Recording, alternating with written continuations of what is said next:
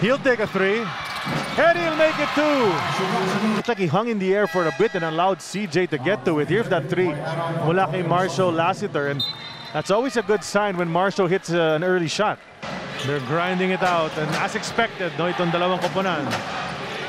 In what could be the last game of the series. But Lassiter says, nah, that's not going to happen. My second three of the game. Pagoy's going to get to the line for 2 shots. Ito na naman yung tres ni Marcio Lassiter, the sweet shooting ni Marcio Lassiter. Such a big part of those championship teams in the past. You know, they love this conference. San Miguel, they used to win it all the time. They're pouring it in here. Marcio wants another.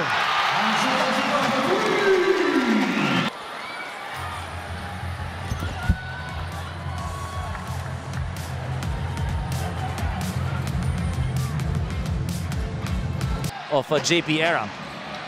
Almost, or may have gotten it. We're not sure. Oh! That's 4. In terms of scoring. Probably the best quarter for either team. 40 points. And Coach Marcio is not doing it just from 3, Coach. But that size right there. Marcio. Picking his spots. Marcio Lassiter now with 17 points in the ball game. And a big cushion for San Miguel entering the 4th frame. Especially if this goes. And it does. Marcio Lassiter finding Jericho Cruz for that 3-point shot. Way to end this 3rd quarter. You talk about San Miguel, TNT coming out of the gates in the 3rd quarter with a big run, but San Miguel ending it with a 24-point lead.